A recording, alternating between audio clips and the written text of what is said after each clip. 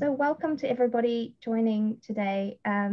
This is a very special Bonavero Institute and Oxford Business and Human Rights Research Network webinar. It's entitled Outsourcing and Oversight, How Market Regulation Failure and the Culture of Laissez-Faire Led to the Exploitation of Those Who Guard Our Embassies Abroad. We're very fortunate today to have Dr. James Sinclair with us. He holds a PhD in International Human Rights Law and Political Economy from King's College in London. James is also a qualified barrister specializing in international litigation. In 2006, he co-founded FSI Worldwide, a UN award-winning fair labor organization, which operates in 10 countries and has offered protected employment to thousands of migrants. In the last couple of years, James has been busy not just working on his doctoral project, but also creating the Fair Labor Alliance, which is funded by a grant that was awarded in 2019. He also leads the FSI consulting practice, and we are very fortunate that he will be sharing with us his cutting edge research today.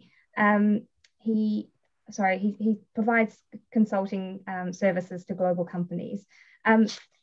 Mustafa Qadri is the founder and executive director of Equidem. He is the human rights research and advocacy expert on this panel with 20 years of interdisciplinary experience in government and public international law, journalism, and non-governmental sectors. He is the author of several landmark human rights reports, including The Ugly Side of the Beautiful Game. This is the first independent human rights investigation to uncover labor abuse on Qatar's 2022 World Cup construction sites. Mustafa has carried out human rights investigations, advocacy training on several countries from Afghanistan to Australia, Bangladesh to the UK. Mustafa is a research fellow at the Institute for Human Rights and Business and a member of the board of directors to the Core Coalition.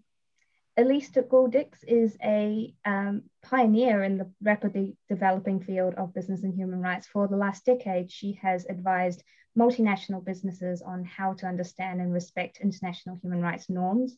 Elise established and convenes the ABA Center for Human Rights Business and Human Rights Advisory Board project.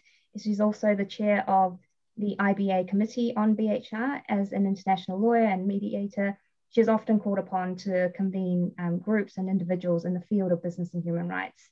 We're very grateful for her time, especially because she's joining us from Washington this morning. Roorda is the Assistant Professor of International and European Law at Utrecht University in the Netherlands and a postdoc that specializes in accountability and liability law. Lucas specializes in transnational civil cases concerning corporate human rights abuse. He's also got extensive experience on interactions between public international law and private international law and human rights law when they face adverse human rights impacts by non-state actors. His current research looks at how human rights can be better integrated into liability regimes governing private conduct, especially conduct by transnational corporations. So that's all that you will probably hear from me for the rest of the session. I'm looking forward to the discussion very much and encourage the audience to participate by asking questions using the Q&A function at the bottom of your screen. We will also get to your questions once we have heard from all the panelists, but our panelists will have the option to answer your questions throughout the event. So if we don't get to address it live, you may find your answers in written form. Now, I'm going to hand over to James now for his presentation. James, you have about half an hour, and then we will go to each of the panelists after that. So thank you very much.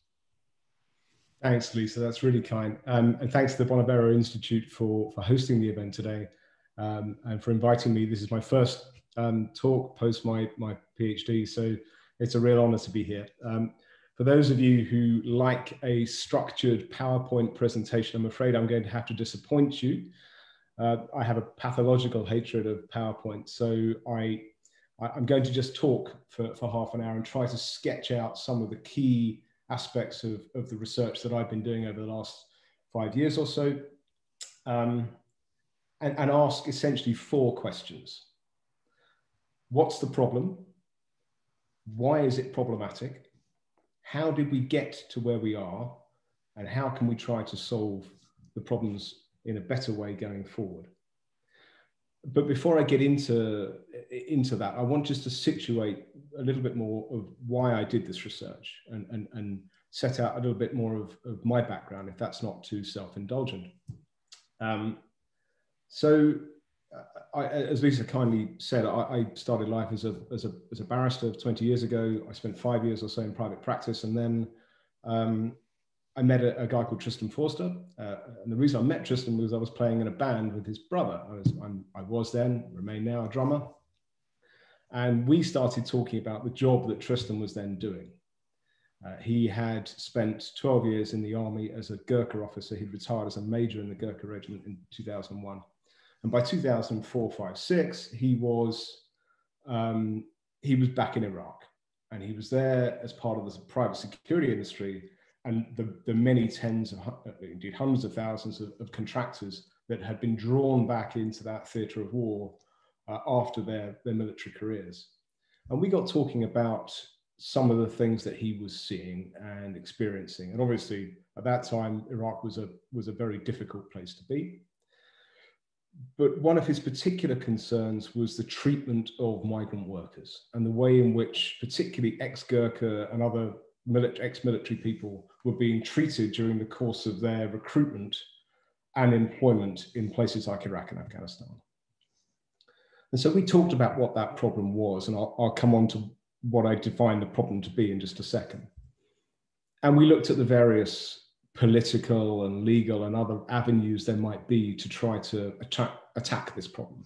And we pretty quickly concluded that there wasn't anything useful that could be done other than setting up our own ethical recruitment company. And so in a fit of unbridled enthusiasm, we decided to set up FSI, which has a very simple mission, which is that everyone, no matter whether they are an unskilled migrant worker or an engineer working in the global north, everyone has the right to respect and fair treatment as an employee and as a recruit. And so we set up this small recruitment company in Nepal and in India and an operations company in the Gulf. And we started recruiting ex-military people in the way that you or I might like to be recruited. They don't pay for their jobs. They are told exactly what their job is going to be and where it is going to be. They're given the risks of that job. They are paid in full and on time every month. They're insured well. They're managed well. And none of this is or should be rocket science, but it is tragically still quite unusual in many parts of the world. And that model that we've been working on now for over 15 years is what we call fair labor. The idea that everyone has a fair go. And as I say, it stands in contradistinction to a lot of the practice that exists on the ground. But during my research, I wanted to challenge some of the assumptions around why it is that unfair and unfree labor is the norm. Because there is often a tendency within the global north to assume that this problem is because of corrupt governments or corrupt individuals in developing or global south countries. And there's some of that, to be sure, but there's a part of this which is also our fault. And that was the bit that really drove me, because I spent 7 years living and working across the Middle East and South Asia and East Africa. And the more I saw of this problem, the more I saw the sort of complex interplay of culture and finance and politics and technology and all of the other stuff that goes in to make up this series of problems. I kept getting one question back in my mind. Why is it that the people who are being exploited here are so close to the governments of people like countries like the UK, who openly profess to want to confront these problems? Why? Why is it that they can't stop their outsourced contracting companies from treating their workers in this way? And the more that question rattled around my head, the more I was drawn back to the idea of coming back to London and researching this problem in a more sort of robust and academically methodologically sound way. So that, I hope, gives you some idea of why I did this. That brings me to the question, question number one, what's the problem? And I'll come on in a minute, because this is ultimately a law session, to talk about definitions. We love a good definition, so I'll come to that in a minute. But if I was asked to put in layman's terms, what is the problem? The problem is this: people paying for jobs. In its most basic form, that's the problem.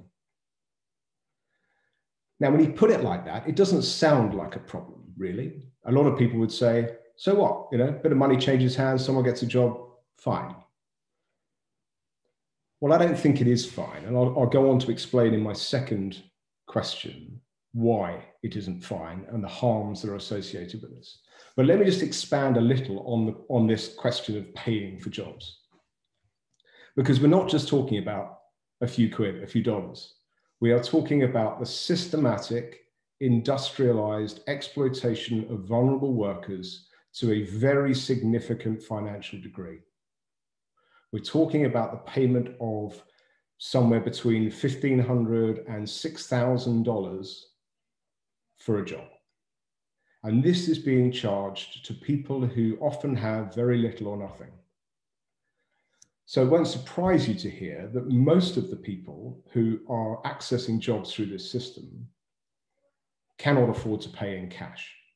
Some of them, about 20 or 25%, can raise the money through land sales or jewelry sales or money from the community. But the vast majority have to take a loan. And those loans are organized by people close to the agents and their sub-agents, who then charge very high rates of interest on those loans. So you have a section, several harms, layer upon layer. You have a debt being incurred by a worker who essentially would struggle to pay it. You have interest rates being loaded onto that debt. And you have a network of agents and fixers throughout this whole process who are ensnaring these people. And we're talking about, you know, the vast majority of people who are recruited in many parts of the global south are being recruited through these systems. I'm just going to pause there for 1 second just to note something. And this is troubling in some respects. The practices I'm describing are often not seen by the people involved as problematic, including the people who are paying the money. They may see a sub-agent who is a friend or even a family member of theirs living in their village or the next village along as someone who is trying to help them get work. They may not fully understand the implications of what they're signing up to. They may or may not. I don't want to rob them of their agency, but they certainly don't often view this as a problematic thing. Many of the agents in the process see it as just a normal part of life. But as I'll talk about in my third question, it wasn't always so. It has become a normal part of life over the last 25 years, and very largely on our watch. So what we have is largely ungoverned spaces facilitating the sort of industrialized exploitation of workers. And that has now become a thoroughly established social, economic, and quasi-legal norm. And that norm is proving very sticky, very hard to unpick. So it's illegal, but it's very widespread. Now, I'm just going to say something here about definitions, because much as I don't want to get too hung up on definitions, it's important. And I'm going to start at the sort of macro level, and then I'm going to drill down into some of the issues. But at the macro level, the thing that we're describing has come to be known as a form of modern slavery. Now, modern slavery is a term I don't especially like. It, in my view, closes as many doors as it opens. It brings into question a victim agency, if victim is the right word I'm looking for. It brings into question the transatlantic slave trade and comparisons with that, which a lot of people find distasteful. But it is a term that nonetheless has become quite well established. So let's stick with it for now. Modern slavery is essentially just an umbrella term for a series of concepts that live below it. one of them, perhaps the most significant, is forced labor. And forced labor is a term that was defined by the ILO in 1930 or 29, which if I'm being incredibly reductive here, but essentially describes a situation in which someone is working under the threat of penalty or menace. And that can be anything across a spectrum from insecure and threatened employment to what we would readily recognize as a slavery situation. So that's forced labor. We have things like child labor, which mercifully is well beyond the scope of this lecture because it's quite a complex issue and would require several hours of analysis on its own. We have things like human trafficking, which is a related concept, which basically involves the movement of people with the intention of exploiting them. And then we come to something called bonded labor and debt bondage. And those two concepts are slightly different, but they're often used interchangeably. And that is, or at least a version of it, what we're talking about today. Now, bonded labor was a term that was sort of defined in the 1950s as the act of somebody working to pay off a debt, or somebody nominating someone else to work to pay off a debt for them. But that definition doesn't quite cut it, at least not in this scenario, because that's not really what we're talking about. And so the idea of debt bondage and bonded labor has sort of grown, and it's evolved to recognize this state of affairs in which workers have no choice but to put themselves in very large amounts of debt in order to access the job market. So that sort of debt bondage scenario is sort of what we talk about. There is one other slight definitional distinction I want to make at this point, which in my thesis, I describe two types of debt bondage situations. One is what I call the pure exploitation model, and one is what I've perhaps confusingly called the Laissez model, which sounds like an Australian sheepdog, but it's labor exploitation in the security industry. And they're different. I think they're materially different concepts. I want to explain just very quickly why. So the pure exploitation model doesn't really start in the ungoverned spaces in Nepal or in Kenya. It starts in the boardrooms in Qatar and Dubai and other places. And it starts there because that's the point at which the demand is made for the bribe from the labor agent in Kathmandu. They say to these guys, you pay us $500 a man for this 100-man contract, and you can have the contract. So the labor agent in Kathmandu pays over his $50,000, and then he has to recover it. And that's not to excuse the actions of the agent. It's just to understand the fact that at the beginning of the process, he, and it's nearly always he, is in debt to begin with, and he has to recover that debt by going through this cycle of exploitation. And when we see that, we start to see that that is a cycle, and it's not just a one-off series of bribes. And that money often is spread around law enforcement and other forms of agencies to keep this show on the road. And then the pure exploitation model is just, it's I hate to use the term, but sort of cannon fodder. It's low wage, low skilled workers being put through the sausage machine, being charged money, ending up on construction sites. And Mustafa will talk much more eloquently about this than I can. And when they get there, they have very little in the way of rights and very little in the way of pushback. They are treated very poorly indeed.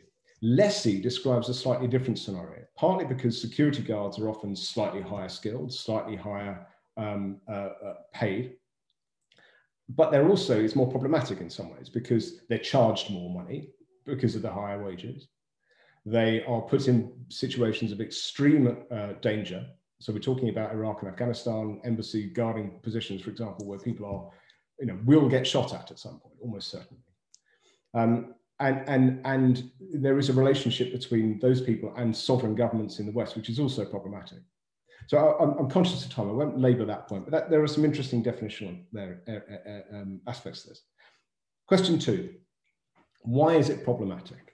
Well, I've got a list of about 6 things here, and I'll take them just one by one. Firstly, almost all migrant workers, I think we can probably say all migrant workers, are going abroad to send money back to family and communities at home. And so when you reduce the amount of money that a migrant worker can send home in their remittance pack, then you are reducing the amount of money that that family and that community has. So there's a direct financial implication. Secondly, I mean, this is in no particular order, by the way. Secondly, it enriches criminal gangs. The people operating this system are by definition operating outside the law, by definition criminal. And the more money these people get, the more power they have, the less chance there is of challenging their activities. There is the third thing, which I think is possibly the most important, which is that by loading this debt obligation onto the back of the workers, you are robbing them of their ability to assert their rights as workers, or at least you're seriously undermining that. Why? Very simply, because once that worker has gone to that work site, is thousands of miles away from friends and family with a debt that they cannot repay, except with the job that they are in at the moment, they cannot and will not complain about their conditions, because to do so invites termination. And termination means real trouble. It means that they cannot repay that debt. If they cannot find another job, they're stuck, and their families are stuck, and they might lose their houses, they might lose everything.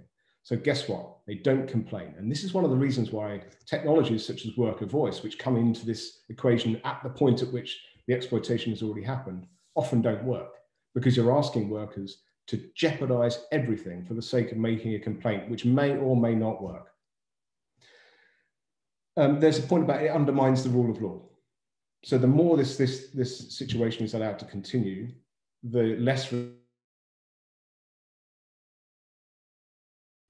it damages reputations, government reputation, it damages corporate reputation. We've seen that in 2019, G4S was accused by the Norwegian Sovereign Wealth Fund of overseeing systematic human rights violations in relation to exactly these practices in the Gulf. Big hit to their reputation. One of the other most important aspects of this is that recruitment on the basis of a willingness to pay a bribe rather than merit will result almost inevitably in poor quality or mismatched workers for jobs. And that might mean in the construction industry, poor quality outcomes, poor productivity outcomes. In the security industry, it might mean that instead of having a highly trained Gurkha on your gate, you've got a goat farmer with a gun. And a goat farmer with a gun in Afghanistan is not good news. So that's a problem. And finally, and related to that point, is security risks. So if you've got someone who's poorly trained and has got through the process by virtue of being able to pay, there is a risk that they might infiltrate or be able to be undermined in a security sense. So those are some of the harms. Third point, how do we get here? Well, for this, I need to take you on a bit of a journey. And we're going to go back to the 1990s, and then I'm going to build back up to where we are now, and then start to answer some questions, hopefully in section 4, about what we can do. So why did all this start? Well, in very broad terms, as all of you will know, there were several things that happened in the early 90s. The first one is that the collapse of the USSR meant that we no longer had a sort of existential military power threat across the border. And so military capability shrunk almost everywhere, particularly in the UK. The British Armed Forces were about half the size now that they were in 1990. Now, what that meant was that the Ministry of Defence didn't have the capability or the capacity to assist other agencies such as the FCO when in their hour of need. They were stripped right back to the bone. At the same time as that military retrenchment, and related to it, although slightly coincidental, was the rise and at that point, the absolute ascendancy of this neoliberal philosophy of government. You know, government should do less. They should outsource more, they should privatize more. Government's only job is to get out of the way, or at least hold the ring and then get out of the way. And what that led to, of course, was a diminution in the willingness and capability of the state to intervene. And these two things intersected at the end of the 90s. A smaller state, a less capable, a state with less capability, and fewer military assets coincided at the end of the 90s. And then, of course, 9/11 happened. And very quickly, the UK finds itself fighting two wars, Afghanistan initially, and then Iraq. Massive military overstretch. And in 2002, the FCO decides, quite rightly, that it needs a bridgehead. It needs to be back in Kabul. It had closed its embassy in Kabul in 1979 when the Soviets invaded. It needed to be back in there. But how does it go back in? It's going to put a building there, which is going to be one of the biggest targets for military or paramilitary attack anywhere in the world. It needs security. But the MOD no longer has the capability to provide that security. So inevitably, and bearing in mind the sort of paradigm shift, inevitably the reaction is it goes to the market, and it goes out to Armour Group, who goes to Iraq, goes to Nepal, and it recruits 300 Gurkhas to come and look after the embassy. Now, we discovered several years later, when these projects were being audited, that process of recruitment had been heavily infiltrated by these sorts of bonded labour practices. So I'm going to just pause that sort of global north perspective for a second and take you to Nepal and explain what was going on in Nepal in those years. Because it might be thought that Nepal has always been a labour source country. It's always been a country where people go abroad for work. But that isn't true. Until the 1996 civil war, the Maoist civil war erupted, very few people travelled abroad for work, other than across the porous border with India. We're talking about 1,500 people a year. So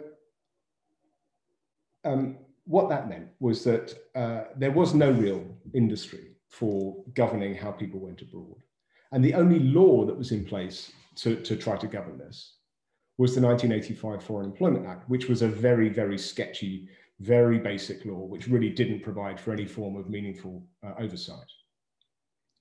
And that was the paradigm in which Armour Group was then recruiting in 2002, 2003, 2004. So what then happened in the sort of early 2000s was this industry of exploitation grew up, and this social norm, this commercial norm of exploitation became embedded. And there was a recognition within the Nepali political classes that this was happening. And to their credit, they legislated. They legislated far earlier than we did it in the global north. 2007, they passed the updated, massively updated Foreign Employment Act, which is actually, as you read it, a very good joined up piece of legislation, which should provide for the meaningful protection of migrant workers. But of course, by that point, the government is fighting a rearguard action. It is trying to put a genie back into the bottle. It's trying to challenge a social norm that's become so embedded, particularly in the ungoverned spaces, that it's almost impossible. And that is a law that has been widely disregarded as a result. So we then have this boom period, both for the recruitment industry, but also for the recruits themselves. Between 2004 and 2008, basic security guards on embassy gates were earning $2,500 to $2,500 a month, which, when you compare it to the $400 a year that was then the average wage in Nepal, is extremely attractive. But this, of course, created the honeypot. It created the incentive systems. And some people might say, I wouldn't, but some people might, that it's less problematic if you're charged $5,000 if the job you're getting is paying $30,000. Well, of course, what happened next was the global financial crisis, the change towards a more competitive and austere contracting environment in the US, several other bits and pieces, led to a point where in 2008, 2009, wages for guards collapsed. And so instead of earning $2,000 or $2,500 a month, they were earning $400, $500, $600, $700, $800 a month. But the fees they were having to pay to get those jobs didn't change. So instead of paying $5,000 for a $30,000 a year job, you're paying $5,000 for an $8,000 a year job, which is a different sort of thing. So I'm conscious of time. I was going to talk a little bit as question 4. How can we fix it? Well, we tried to some extent to sort of put the genie back in the bottle from the global north end. From 2010 onwards, we've seen a series of legislative interventions. Began with the 2010 California Transparency of Supply Chains Act, the UK Bribery Act, which came into force in 2011, the President Obama's Executive Order of 2012, the changes to the Federal Acquisition Regulations in 2013, the Modern Slavery Act of 2015, the French Duty of Vigilance Law in 2017, et cetera, et cetera, et cetera. We're starting to see a sort of development of the law, but no real change. And that's largely because most of this law, as I see it, is what I would call trophy legislation. It's pass it, take the credit for it, don't look too hard, and don't realize that actually it's not really changing anything at the grassroots. And one of the things I'm going to come and talk about just very quickly in a second is public procurement and the importance of public procurement and the role of government as rule setter and buyer, because that's critical. But in addition to this sort of legislative spree, we saw a massive increase in civil society action. Business and human rights became a thing. Strategic litigation, which Lucas will come and talk about in a second, it became a thing. But all the while, there's been no real change on the ground. And so my final point is going to be about public procurement, and I promise I'll shut up and let someone else talk. Someone else who's probably got a better handle on it than I have. But why is public procurement so critical to this? Well, partly it's because it talks to exactly these sort of shifts, these political economy shifts. You know, we've gotten used to this idea that government should not intervene in markets. That, I think, is now being challenged. I think Carillion was a big moment. In the UK, those of you in the UK may remember a few years ago, Carillion, massive government outsourcing company, worth apparently tens of billions of pounds, signed off by one of the big four accountants, still getting money from the government in the week before it collapsed, went overnight into insolvency. And not just administration, liquidation overnight, because it had been so stripped of its assets by this sort of redundant business model of hyper shareholder capitalism. It didn't even have enough reserves to pay for its auditors, its administrators.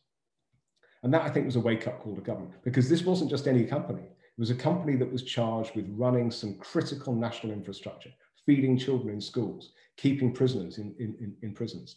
You know, this is not small stuff. So I think there was a bit of a moment there, and a realization that this 40-year drift towards the smaller and smaller and smaller and less capable state has to end. Partly the reason why governments are so attracted to the idea of outsourcing and privatization, outsourcing in particular, is because it gives them a veneer of, or gives them a sense of distance from any problems that might arise. If your outsourcing provider, if the blood is on their hands, if I can put it bluntly, then it's better than it being on your hands, right? Because the economic case for outsourcing has only ever always been marginal. There was a very interesting report, or for those of you who will find these things interesting report from the Institute for Government a few years ago, which looked at the savings from outsourcing. And there's this statistic which is often trotted out by government ministers to say that outsourcing is 25 to 30% more efficient financially or economically than in-house provision by government. That statistic is bunk, right? It refers to a single one-off period in the 90s when there was a lot of low-hanging fruit and a lot of efficiencies that could be made. Since then, the numbers are more like 2, 2.5, 3, 4, 5% maximum. And in many cases, it's not more efficient at all, as the state has become more efficient at what it does. So the economic case has always been marginal. The political case is quite strong because of this deflection of blame. But that deflection of blame comes at a very high price. In this case, we're talking about the price of workers, you know, with guns on gates in British embassies who have been exploited. I think that's a price that's too high and one we shouldn't pay. So I guess my conclusion to all of this has been, you know, let's think again about the role of the state in all of this. Let's be more muscular. Let's be more aggressive. Let's make sure that our contractors are held to account properly, because there's nothing necessarily wrong with outsourcing in certain circumstances, as long as it is accompanied by a meaningful and effective oversight mechanism. You can do that, then we're talking. But the situation as it is at the moment is not sustainable. I would just say this one thing as a last note, hopefully of cheer, which is that in 2019, the government in the UK's Central Contracting Authority issued a guidance note to all procurement bodies across the government, which was specifically about modern slavery. And it's really well written. It gets that this is a risk management exercise. It's a targeted exercise, and it's about making sure that due diligence is not just the preserve of the private sector, but is done by government appropriately and effectively when you need to. Because the government cannot, at the top, say we don't like modern slavery, and yet keep giving contracts So low price, low quality contractors who frankly are the problem. So with that, I will shut up and let others talk. But thank you very much for your attention. Thank you so much, James. That was a really wonderfully comprehensive overview of a very important but often very overlooked problem. And as you say, the government takes this hands-off approach. In fact, it's very much neck deep in public procurement and a consumer. So I would love to understand a little bit more about the sort of the scale up of the problem. And I think it's the right time to pass over to Mustafa, who can probably give us a bit of insight on that. Thank you, Lisa, and particularly thank you to James for, quite frankly, what I think is just the beginning of the story. I know I've worked on these issues and documenting the situation for migrant workers, including security guards, for a fairly long time. But there's a lot, even in that short half an hour period, that I learnt from James. So I really look forward to hearing more from what he has to say and also from the audience. So I won't take too long to speak, but just to say, firstly, my name is Mustafa Qadri. I'm the founder and head of an organization called Equidem, which is a labor rights and human rights organization. We're relatively unique in that all our research is actually carried out by rights holders themselves. And we do a lot of work on the situation of migrant workers in the Gulf countries, where all of our researchers are themselves migrant workers. I just wanted to briefly speak about some of the situations that we've uncovered, we've documented in the security sector, which really kind of emphasizes in many ways the points that James so eloquently raised. So I'm just going to share with you a very quick couple of PowerPoint slides. Hopefully, James, you don't get too offended, but these ones are more visual than the standard ones that we usually get. So just bear with me one sec while I put those on. So like I said, so our organization, we do a lot of work on the situation of migrant workers, particularly in the Gulf states. And the security sector is one that we've documented for quite some time. To first reflect on some of the things that James spoke about, to me, there were a number of things, but there were a couple of phrases that you used, James, which I thought were really powerful and quite on point. One was this concept of the industry of exploitation, that the industry is built on the back of exploiting workers. It's not just an unfortunate side impact of this industry that's very much built on that. One other thing I thought that you said, which is very powerful, was the point about debt bondage, that there's a problem inherently in making people pay for work. And whilst, certainly myself, before I did this work as well, many of us might feel this is a really mundane issue. In fact, this is where the problem starts for workers, because they're effectively in a situation where they cannot complain about their situation financially or in other respects. Now, last year, we did a lot of research, Equidem, on how the coronavirus pandemic globally is impacting migrant workers. And we did quite a major study looking at the 3 largest economies in the Gulf states. And one thing that really came out of that was that security workers were both really essential to providing many of the services during this difficult time, while at the same time being amongst the most exploited workers. And so what I've got here is a couple of testimonies of workers that we spoke to, our team spoke to, about some of the situations that they faced. And whilst you're reading that, just a couple of other things to really note really quickly. Firstly is the security sector is one that employs not just men, although most of them tend to be men, but also women. And that means also that there's a really strong gender component to what workers face. Security guards, yes, but they do other really critical functions. And at the same time, they're not in a very powerful position to negotiate about their conditions. The other thing is that these workers often come from practically every part of the world. So James mentioned workers who come from Nepal. Nepal's a very big source country for the security sector, but in fact, they come from across South Asia, Southeast Asia, Africa, as well as the Middle East. And one thing that we've really noticed in our work is there's a real strong racialization in the way that this sector operates. So that, for example, in the Gulf context, it's quite common for workers from because these are majority Muslim countries, that the slightly more senior workers or the police force employees tend to come from migrant worker countries which are majority Muslim, places like Pakistan, Syria, Lebanon, those sorts of places. And then other functions are provided by workers from Kenya or African countries or from other South Asian countries. And so there's a really strong sense of a social stratification of the situation that workers face. You know, there were some posts put on social media about 10 years ago when the Bahraini authorities were cracking down on civil protests over there, where the protesters were speaking to the security forces in Urdu, one of the languages of Pakistan, because the security forces were from Pakistan. And the authorities in Bahrain deliberately hired workers who were from a Sunni Muslim sectarian background, because most of the protesters were Shia. And so what you get then is these security guards are looking for a job. Often the pay is a bit better for those kind of roles than other positions, but then they're actually thrust into these really challenging situations. But beyond even that political play, there is just the basic situation of, as James mentioned, modern slavery aspect to it. And so you can see here with a number of quotes that we've got from workers, that the kinds of situations that we see time and time again from workers that are employed by very, very successful companies, often worth hundreds of millions of dollars or billions of dollars.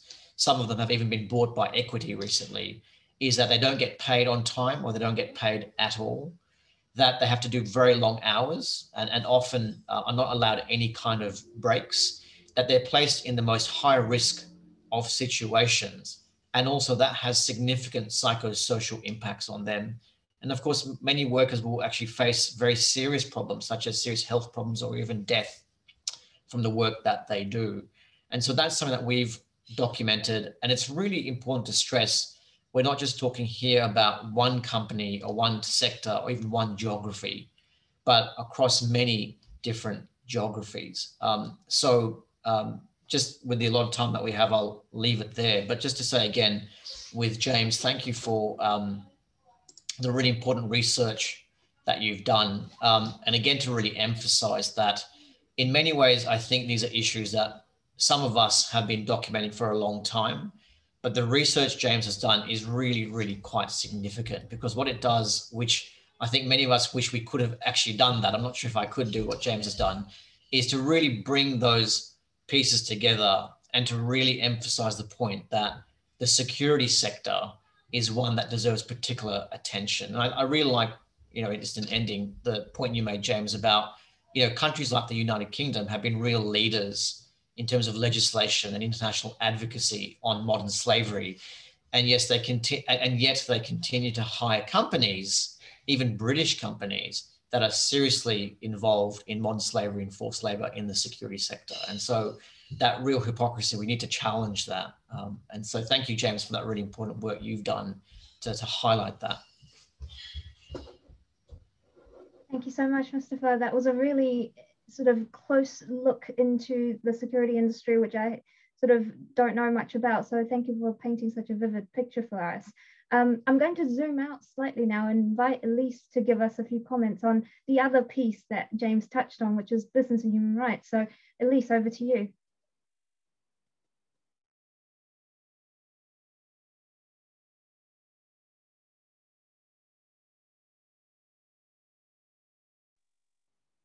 Having a problem. Can you hear me now? Good. So the question that I want to ask in answer to what James has been talking about is, how does the law bring solution to what he calls market regulation failures?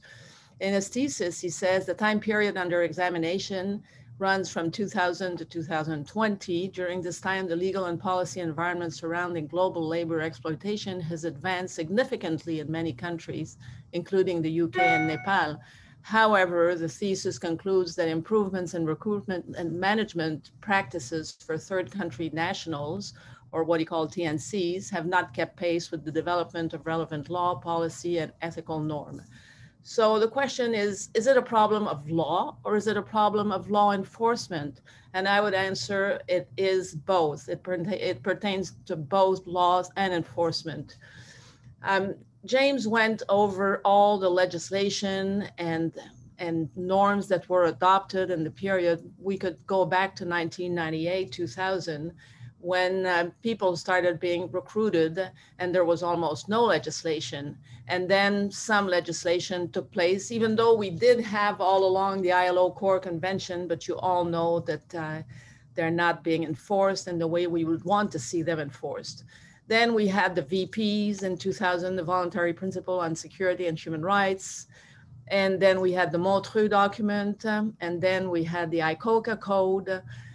And then came 2005. I mean, Montreux was 2008, but in 2005, John Ruggie was appointed by the Secretary General of the time, Kofi Annan, to oversee the problem and try to get some consensus in proposing some solutions to what I would call a universe that's developing with a lot of norms, a lot of issues, a lot of laws, but it's a complete patchwork.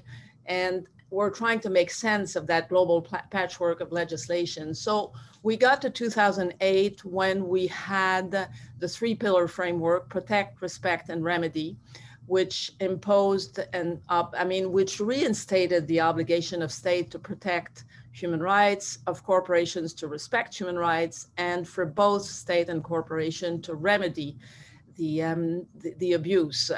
And that framework was adopted unanimously at the UN Council in Geneva, the UN Council of the Council for Human Rights. And then in 2011, the UNGPs were adopted also unanimously. And at the same time, in 2011, the OECD guidelines came out. And both the UNGPs and the OECD guidelines incorporated the ILO Core Convention.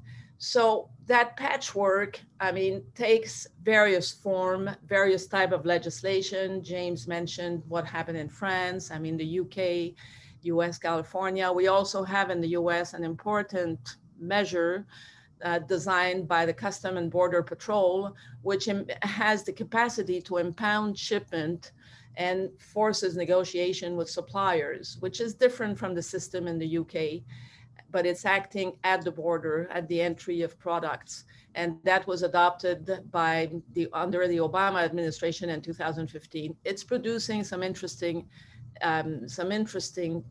results.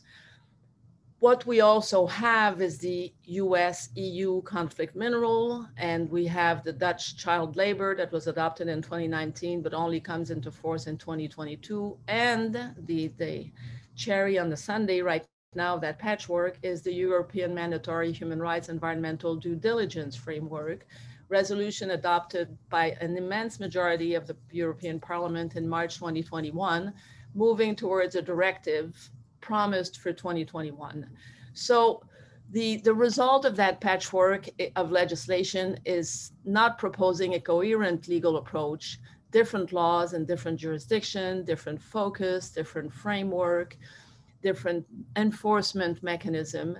And it's built on a patchwork of soft law. So in that sense, observing these laws being developed, even though we do see an increase in corporate liability in all kinds of forms and a lot of norms, we propose, together with law professors, both in France and in the US, we proposed a model, a tool, I should say, which is called the Galaxy of Norms, which James kindly quoted in his article in several places. And that galaxy tries to organize the space. It tries to show the distinction between what's voluntary and mandatory, and it tries to show that that distinction is eroding, that soft law are more and more shaping hard law and serves as an interpretation tool, as we've seen most strikingly in the Shell judgment last week. And it incorporates norms by cross-reference. So what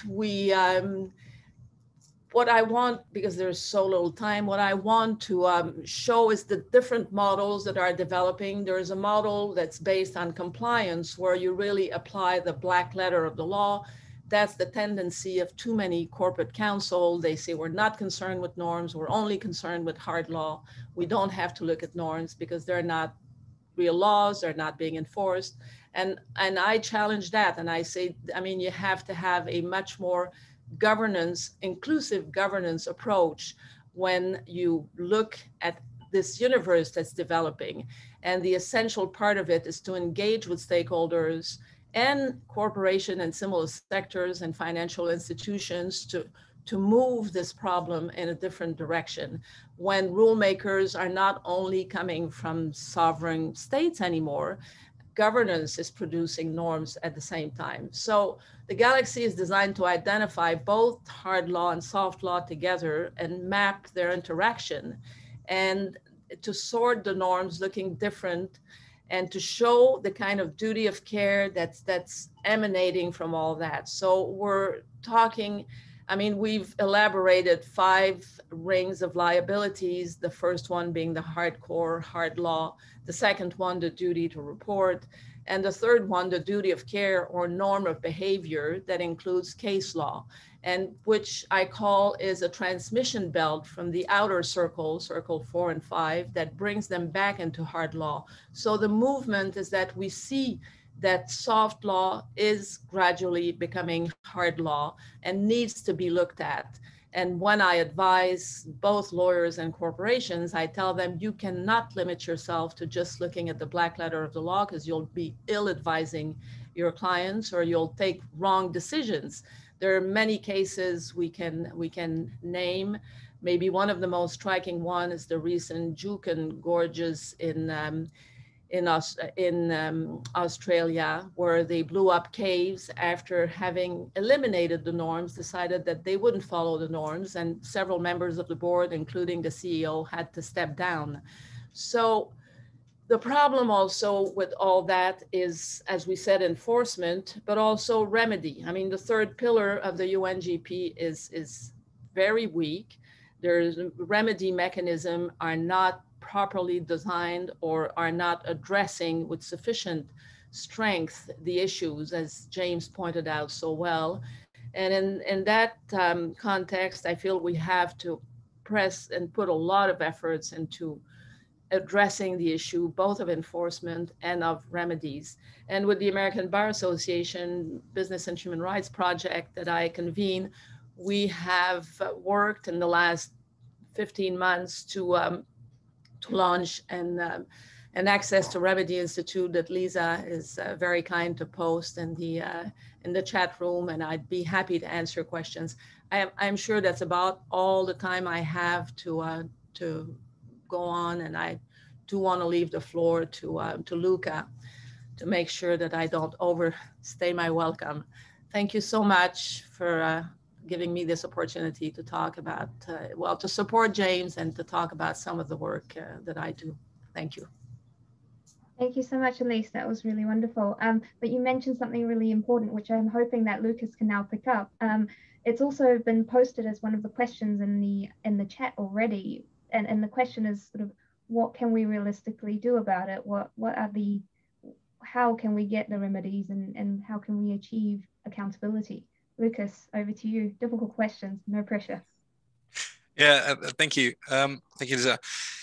I hope I can sort of answer that a bit in what I wanted to say, but most of what I wanted to say sort of, I think, picks up on where Elise just stopped. So I think this disconnects very well, and I think I want to sort of highlight some of the details of what she's been saying, and also the interaction between developing norms and enforcing them, not just through public instruments, which I think James already talked a bit about, but also through private litigation, which of course, and I'm going to sort of just keep that aside just for a second, it connects very much also to the right to remedy and right to compensation and so on. But we can maybe talk about that later if there are any questions on that.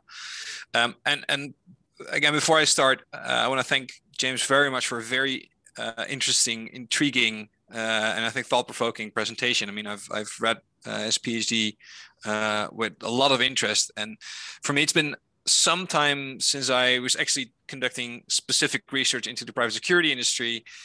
So some of the points he made were very familiar to me, especially sort of the privatization movement and the boom that we had in the mid 2000s. But since I sort of stopped doing that research right around the moment the bubble burst and the wages went bust, and the real problem that we're discussing today came about, it's very interesting sort of get back into that discussion and realize what's happened since then, how difficult these issues are. And I also wanted to say the points that I wanted to make are much more about damage control than about problem solving. And that relates a bit to the question of what can we do about it? Because I think, as James already said, and Mustafa also emphasized, that genie's out of the bottle. It's very difficult to get that back, to roll back time and start again with this whole question of who's actually responsible for providing security, who's responsible for carrying a gun, and so on. Which means we're now at a point that everything we can do about it is necessarily reducing harm, but not addressing root causes. And that's something I want to say as sort of like a preface, because sometimes we as lawyers like to pretend that litigation and court judgments are the be all and end all. And I'm certainly guilty of that as well. But that definitely is not the case, I think, in this problem. So a couple of points.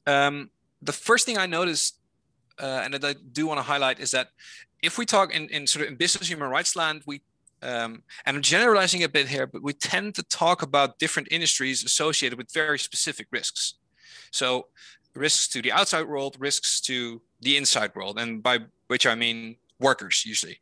And we tend to talk, for example, about the clothing industry as an industry that creates mostly risks for its own workers in terms of labor exploitation, unsafe working environments. There's a lot of case law about that as well. We tend to talk about, let's say, resource extraction as an industry creating external risks. And again, this is generalization, but I've noticed that in most of the literature on the security industry, and this is why James's research is so important, we tend to talk about security as an external risk creating industry, which I think, as we've now learned, if we hadn't already, is not necessarily correct, or at least it creates internal risk to workers, risk of labor exploitation, as much as it does to the outside world. And of course, the two are connected. And I think the farmer with a gun example very much emphasizes that. But I think it's good to keep that in mind. Also, when we talk about the type of litigation that would be informative of perhaps procedures against security providers, most litigation we've seen thus far is really about external risks. It's really about sort of communities being harmed by certain corporate activities, rather than sort of systematic labor issues. And I think in business human rights in general, inappropriate labor practices, basically everything up to modern slavery, is not necessarily very well on the map. And I think that also feeds into the level of regulation we've thus far seen, because most of the documents that relate to the security industry really mostly talk about external risks, about human rights situations that are already on the ground before security provider comes in, the type of environment that the workers operate in, the type of risks they can create by being there to external parties, which of course makes sense, but that also means in adopting new regulations and adopting new legislation, we tend to lose sight of also the internal risks that we're discussing today. And I think if you look at how the EU and EU member states are approaching the security industry, that is very much the case. So to take a very specific example, the Netherlands very recently, the Netherlands is a bit of a laggard in terms of allowing private security providers, armed security providers, but recently adopted a law allowing maritime security providers on Dutch merchant vessels. And if you see the level of regulation that sort of surrounds that, it's basically repeating the same mistakes all over again. Now, the legislation is not in force, and I don't know whether the risk, and I think also the risk that is very much associated with the UK and the relation it has with with Nepal and other former colonies would be present in the same way in the Netherlands. It very well might, I don't know. But what you see is that the level of oversight, the level of regulation and identification of risks is really problematic. We have our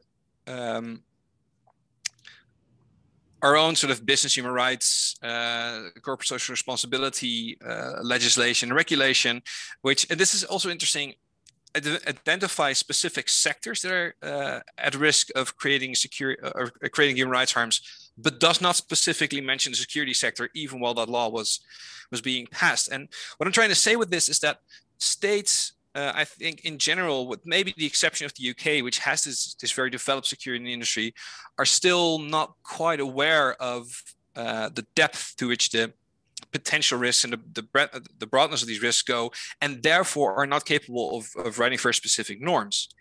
And if you then go to litigation, and that's sort of where I'll finish off, because I know I'm going slightly over time, you notice that the broader the norms are, the higher the threshold for victims to actually make that into a viable case. So if you have a very generic norm, a very generic, so if you would express this in terms of English law, a very generic duty of care, or in terms of Dutch law, a very sort of generic open norm, and you would have to address the particular risk you're running within that open norm, that puts a lot of burdens on the claimants. And in absence of specific cases that address these particular security issues or to address those particular security risks, I think it will still be some time before we see these cases moving in, because again, the burden of showing that this particular company created the risk, they knew what they were doing, they knew how these recruiting practices were going, and connecting that to either a hard law or soft law documents that also identify those sorts of risks, that's a big burden. And if you look at, for instance, the climate case that I think Liz also mentioned, the Shell case we just had, one of the things that made that case so successful is that we had very specific documents already on what what corporations contribute to climate change. We had a case already, the Urgenda case, where the state was held to a particular reduction norm. So all the litigants or the claimants in this case had to do was sort of take those already more specific obligations, apply them to the particular situation of, in this case, Royal Dutch Shell. So if we want to see more successful or the potential for successful litigation, I think that's really where the key is. Connecting soft law norms to the appropriate risks, and then connecting those norms and the identification of risks to particular cases. And that, I think, is one of the main challenges to progress in this area. And that's where I'll stop. Thank you so much, Lucas.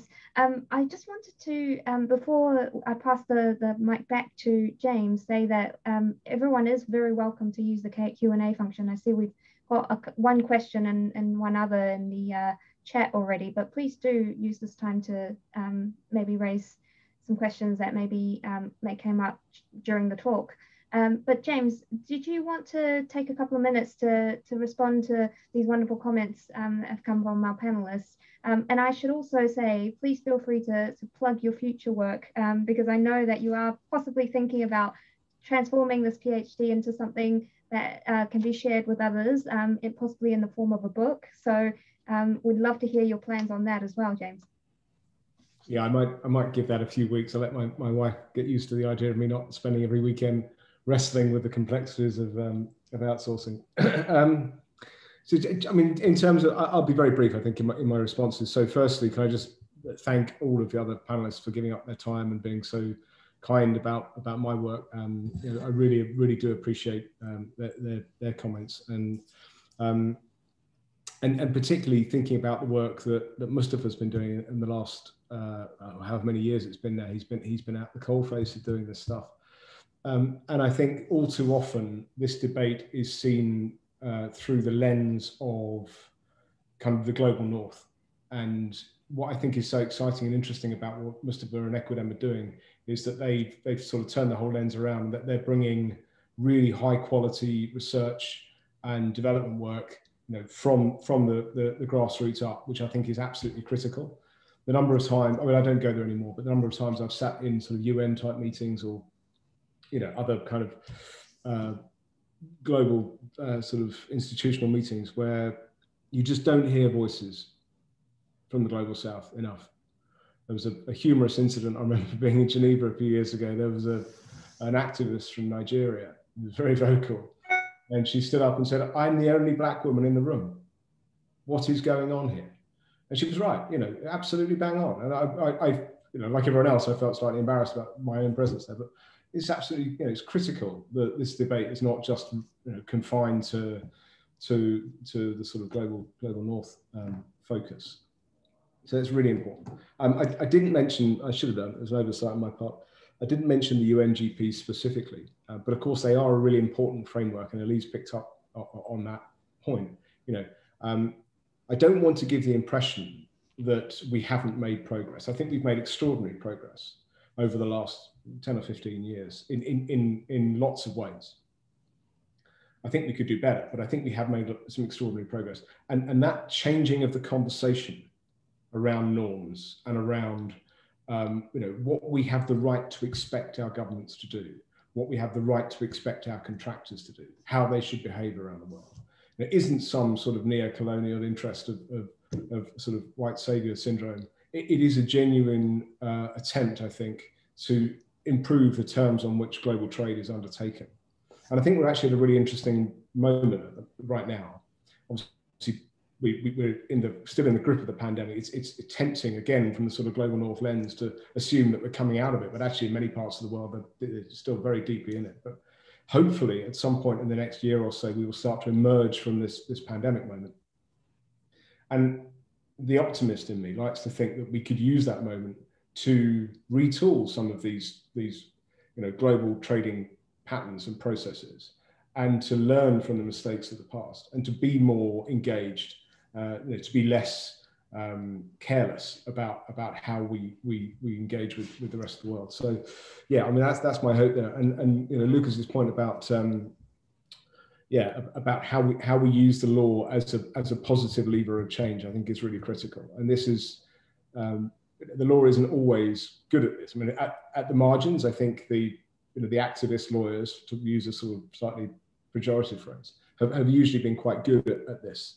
But they tend to be on the fringes. You know, the people who don't have the funding and don't have the influence, which is a shame, because actually, you know, bringing cases like the one we saw in the Netherlands, the Shell case, absolutely groundbreaking.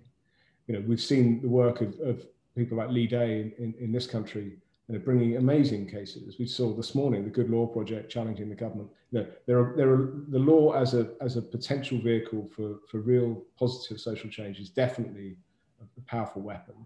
But we have to get in front of the agenda, I think. So I think that's really all I have to say, unless there's any specific questions you want Lisa to put to me, or whether you want to open up to the floor, or however.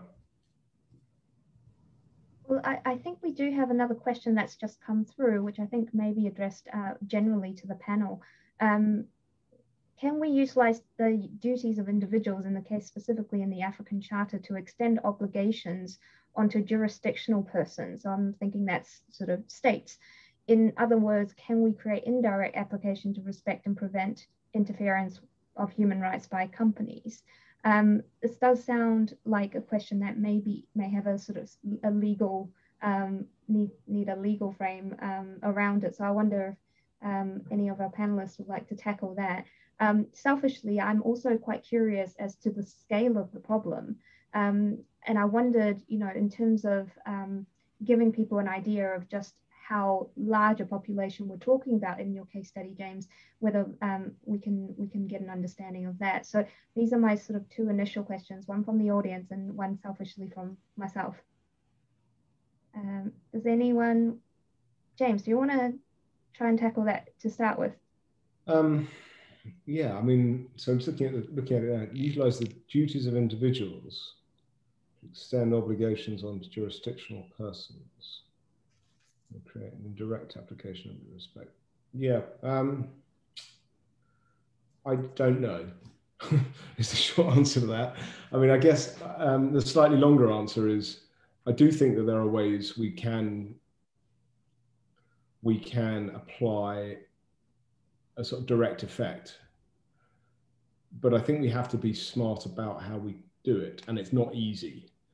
So I'm going to answer a slightly different question, which I do know the answer to, which is about Section 7 of the Bribery Act, which is kind of sort of doing the same thing. It's about trying to use obligations in a slightly different way to the one that perhaps they were intended.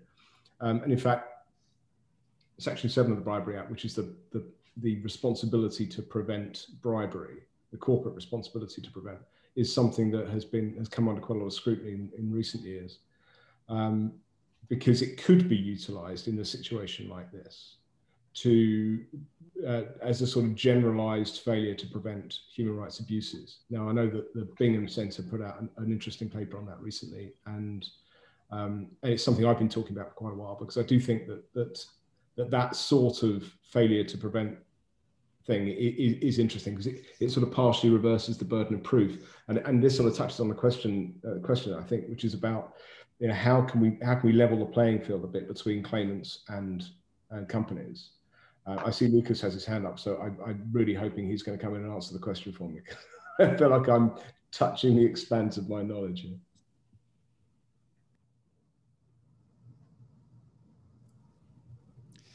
Yeah, what I think the question refers to is Article 28 of the African Charter of Human and People's Rights, which very specifically codifies duties for individuals, and I quote here, to respect and consider fellow beings without discrimination, to maintain relationships promoting, safeguarding, and reinforcing mutual respect and tolerance. So basically, horizontalizing, in a very broad sense, human rights obligations and human rights risks.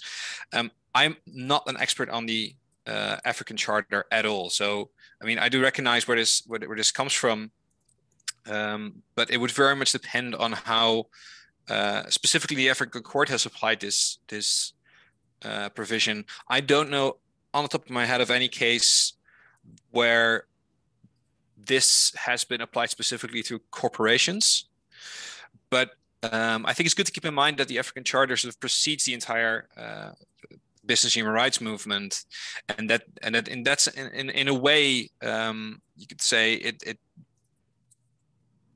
also sort of paved the way for the idea that human rights also include sort of duties also for individuals. So I think everything we've been saying about either direct or indirect horizontal application sort of relates back to that idea that's already present in the Charter. But then again, I mean, if there are very more specific interpretations of the African Court or of any domestic courts of member states of the African Union, I'd be very happy to hear about that, because again, that's not what I'm an expert on either.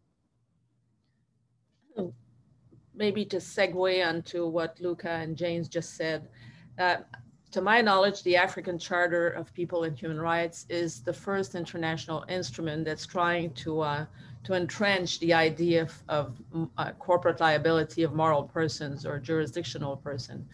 There was a huge debate around the creation of the International Criminal Court about creating liability for legal persons. Finally, it didn't go through. It was just focused on individuals. And from there on, I mean, there's been many judgments that really each time hit that wall of saying, well, we can find individuals responsible. We cannot find corporations responsible under international customary law. So I believe the African Charter is trying to circumvent or modify that discourse.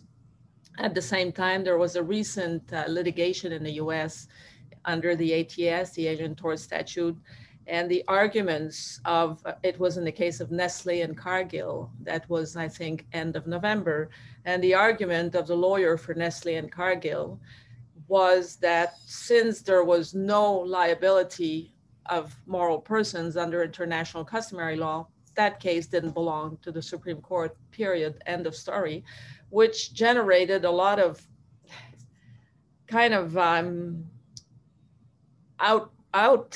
mean, a lot of anger and uneasiness on the part of even some of the extreme right-wing judges, because they did give a legal personality to corporations to participate in election in the case that you all know, like Citizens United. And there were allegations that these corporations had been overseeing or just participating in child not only labor but torture. So you have that kind of immense discrepancy, and I do believe it will take both judgments and laws to really incorporate legal persons as possible subject of law under international law, but they are in national law. So there you have a huge contradiction. In most national systems, corporate actors are liable to liability or to be sued like any individual person. So we have a huge paradox here that needs to be fixed. Can I attack your second question, Lisa? Of course.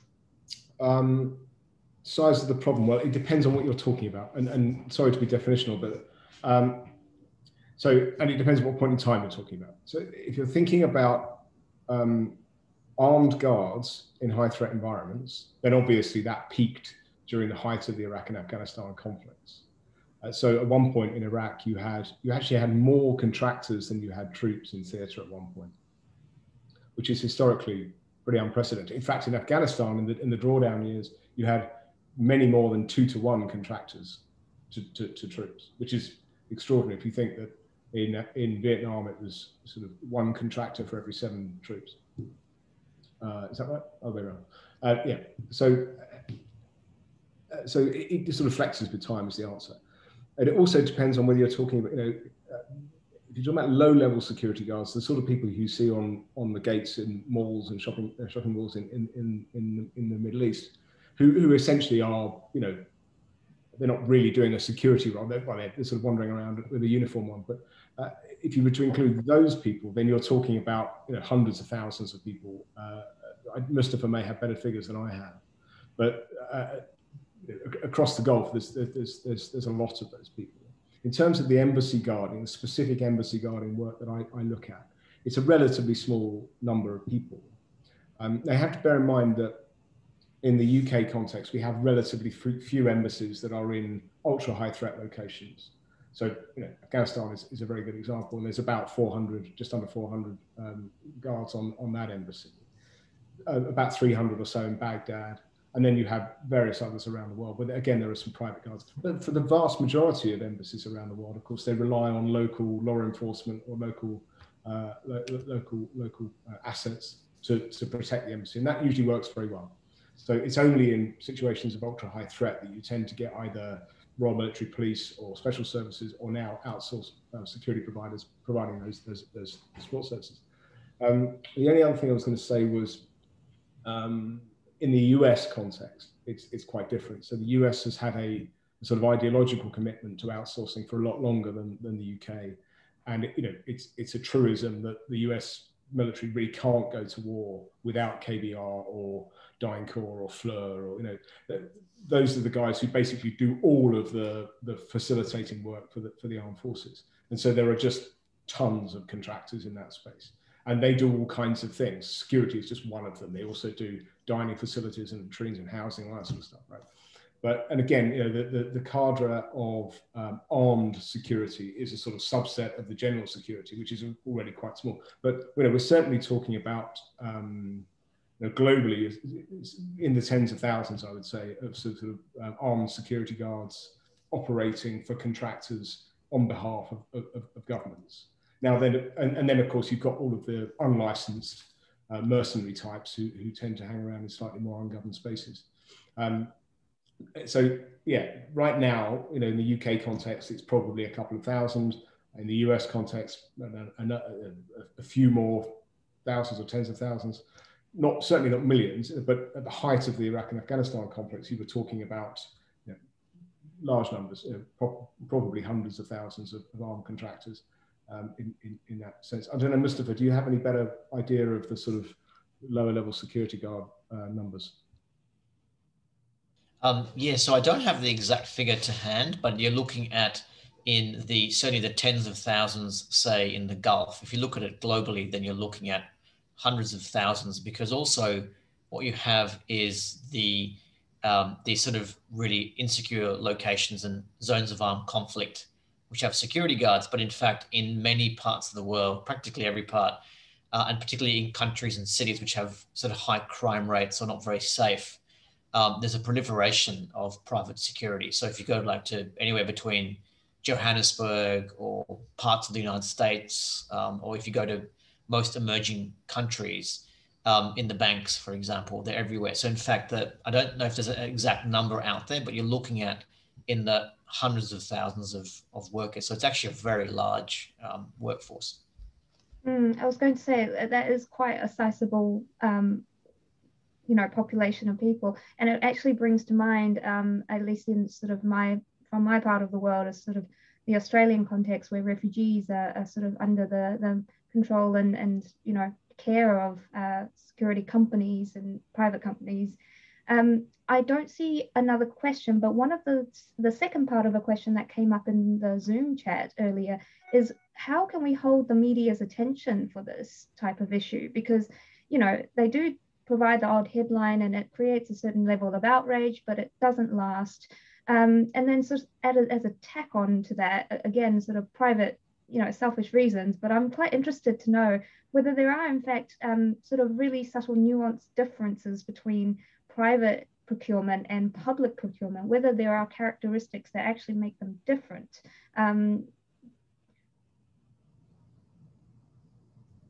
Sure. Do you want me to have a go at that? Thanks, James. Okay. Media. Well, so I'll give you an example of how difficult it can be to engage the media on this stuff. And one of the reasons why I prefer to speak sort of naturally rather than to give scripted talks is because I think we have to be much better at telling stories around this stuff. We've got to be much better at humanizing why this matters and conveying, because ultimately these are problems that often manifest themselves thousands of miles away from where the sort of media saturated environments are. Yeah, much as modern slavery is call it modern slavery, the issues around slavery-like practices can be problematic in the UK, and no doubt there is a problem here. It's a relatively marginal problem. It's a problem put within the criminal justice sort of bucket and then sort of left there. But actually the sorts of institutionalized failures that we're talking about here largely manifest themselves in other parts of the world. So it can be quite difficult to engage people's attention for that. I'll give you an example. So when G4S was the subject of a hostile takeover at the end of last year, there were two companies involved in trying to buy it. And we, obviously through my research, but also through our sort of general practice of these, understanding these things, and people like Mustafa have a better idea than I do. We knew that there were some significant problems within the G4S supply chain, and none of this was secret, right? This had been published in the Norwegian report and elsewhere. And there were these two companies bidding to buy it, and they were both either fully or partly private equity-backed US or Canada-based companies who were going to come in and buy this enormous security company with 600,000 employees. And they had these problems, and we knew they had these problems. And so myself, Mustafa, and others tried to put together a sort of letter writing campaign to the various newspapers to say, we want to highlight the fact that this is problematic. And we'd like government or the regulators to step in and make sure that this new company that comes in fixes those problems, because they're not historical, they're still happening now. And yet, even though this was the biggest security company in the world being sold, even though the problems relating to that company were fully known in the public domain, we could not get that letter published. Partly because of the fear of being sued, and partly because people just didn't think it was that big a story. And I thought, well, how big do you want it to be? You've got, as Mustafa's research shows every day, tens of thousands of security guards. We know from the Qatar reporting, tens of thousands of people being exploited across the Gulf. And the company that is ultimately responsible for a lot of those workers is being sold to another company that has almost no experience actually in that part of the world. And yet zero interest, even from media outlets who you might think would have been more friendly to us. I didn't expect to get much headline work from the Sun or from the Daily Telegraph, but to not get anything from the Guardian or from other forms of media who you might expect to have been more human rights friendly was interesting. And so I do think that challenge of how to tell those stories is really important. On the point of public and private procurement, I mean, public procurement is very particular, as you say. The government is usually the biggest buyer of goods and services in any market. It's also the rule setter. It has to go through often legislatively defined processes in order to give out contracts. But those processes are often overseen by relatively junior procurement people who often move departments every 3 years. And so they don't actually have the institutional memory of how to do this in a compliant way, and especially if the rules are moving on. Private procurement is either good or bad, depending on how the company views these things. And it will be, some companies are very responsible in their sourcing and their procurement. Some are, as Elise said earlier, black letter. Tell me what I can and can't do. I will do what I can do, and I won't do what I can't do. And don't tell me about nuance or subtlety or norms. I'm not interested. Tell me what I can do, and I'll do it right up to the letter. So I noticed Mustafa had his hand up there. Mustafa, just to say, you will have the last word on this. So as with all these things, that as soon as the discussion gets really interesting, I think we have to end, unfortunately. So over to you, but you'll have maybe about a minute or two. Thanks, and sorry, it's a function of not finding the button, which is the virtual hand on the thing. So sorry for the old school method. Just a really quick point to say that, look, we've talked about a lot of challenges, but in terms of solutions, I think a really key thing is worker organizing. So there's already a union, Uni Global, which is actually the global representative trade union body for the security sector. But also beyond that, thinking of innovative and new ways to have worker representation and then promoting worker voice. That's really key. So I think it's a really big challenge. And also that it's about maybe not one solution, but finding little types of solutions. So in some contexts, it is litigation and that sort of a thing. I think James' point about the lack of media interest is a really good one. But then also there are maybe opportunities working with governments, with companies to make them recognize that they're actually dealing with actually what I would describe personally as a human rights crisis. It's actually a human rights crisis with these security guards. But yeah, that's it for me.